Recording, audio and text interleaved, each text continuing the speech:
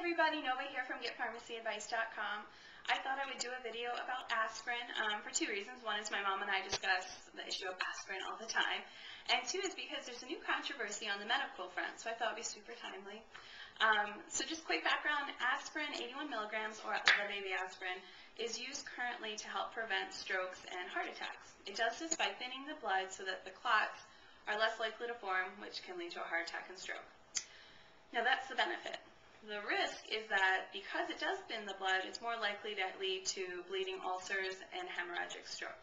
So benefit risk. So we have to decide if the benefit outweighs the risk when we make these decisions on who should take aspirin.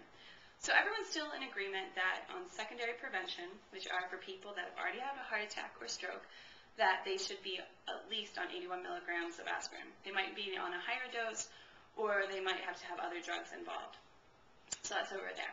Now, for people who have not had a heart attack or stroke, the guidelines have pretty much been when men reach 55 and when women when men reach 45 and when women reach 55, they should be started on a baby aspirin, regardless of what else is going on.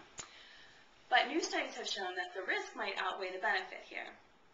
So they're saying that really only if, for those still the same ages, only people that have other risk factors such as high blood pressure, high lipids, smoking, and diabetes should be started on aspirin. So if you have a woman and she's 55 years old, she doesn't have high blood pressure, no high lipids, no high cholesterol, that kind of thing, no diabetes, and if she's not smoking, then she should not be started on 81 milligrams of aspirin just for kicks, because the risks would outweigh the benefits in that matter.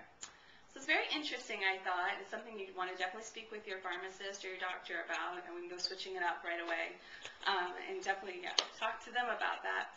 And also for when those people who are, it is primary prevention, which means you haven't had a heart attack or stroke, and say you're a man and you're 50 years old and you do have high blood pressure and high cholesterol and you are going to start on aspirin, the majority of time, just baby aspirin. There's no reason to take more than that, because aspirin does thin the blood and it does have risks involved with it.